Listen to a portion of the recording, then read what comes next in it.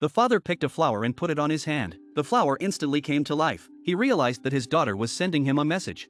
The man saw that things had been exposed. He had no choice but to hold the door of the room shut. When the police arrived, because they didn't have enough evidence, there was no way to arrest the man. When my sister was running, under the pretext of not feeling well, sneaked into the man's house. She searched everywhere for clues. She finally found a diary.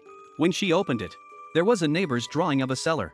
On the last page was a portrait of her sister and a strand of hair. The man came back suddenly. He sensed someone in the house. The sister grabs her notebook and runs. The pervert was in hot pursuit. Luckily, Lisa rolled down the stairs. She grabbed her notebook and ran. She got away. The men packed their bags. He was ready to leave town. By the time the police arrived, the man was gone. Eventually Susie left. The men were still there. Suddenly a piece of ice broke off and fell. It hit him right on the head. The man slipped and fell off the cliff. He died so easily.